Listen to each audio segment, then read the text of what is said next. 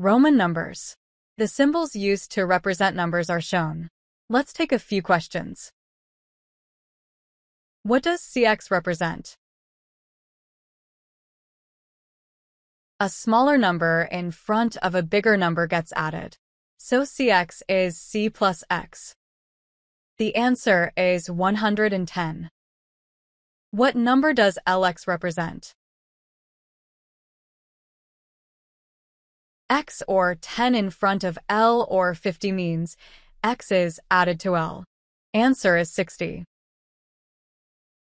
What number does XL represent? X before the bigger number L means X will get subtracted from L. We get 40. What number does XC represent? A smaller x before the bigger number C means X will get subtracted from C. We get 90. What number does CC represent? CC means the two C's or hundreds will get added. The answer is 200. What number does XXX stand for? A symbol repeated up to 3 times gets added. So XXX will equal X plus X plus X. The answer is 30. What number does MMM stand for? M repeated 3 times means they will get added. The answer we get is 3000.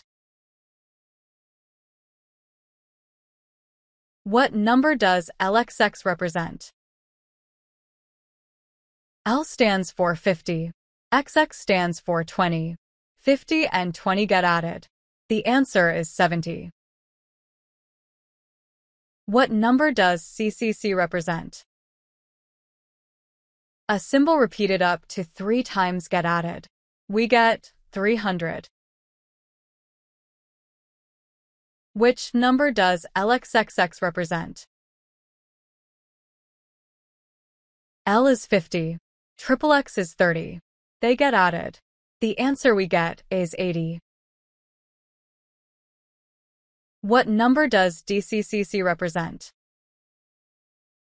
D stands for 500. CCC is 300. They get added. We get 800.